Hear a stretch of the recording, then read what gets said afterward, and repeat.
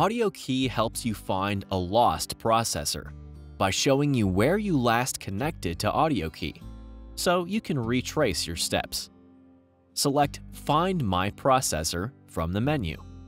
A map will appear with audio processor icons marked on. This shows the exact location where you last used AudioKey with any audio processor that you have, or that you are a guardian for. Tap on an audio processor to see which one it is, and when you last connected to it. On the map, the blue dot represents your current location. The closer the blue dot is to the audio processor icon, the closer you are to your audio processor. Once you are very close, for example in the same room as your audio processor, you can turn on the Near Field Search. Please note, the Near Field Search function is not available for all audio processors.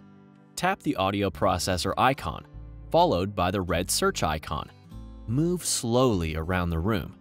As you move, the red dots on the scale will light up. The more red dots there are, the closer you are to your audio processor. When all the dots are red, your audio processor is very close. Now search around you to find the lost audio processor.